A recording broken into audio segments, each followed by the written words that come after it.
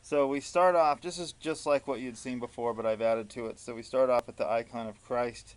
We pull back to reveal it's in a church, and there's parishioners in there praying, and then we cut to the outside of the village, and we hear wailing, as in the script, and we move through the village up to a second-story window where we see a family gathered around a TV, and they are watching a message signed with blood to the nation of the cross.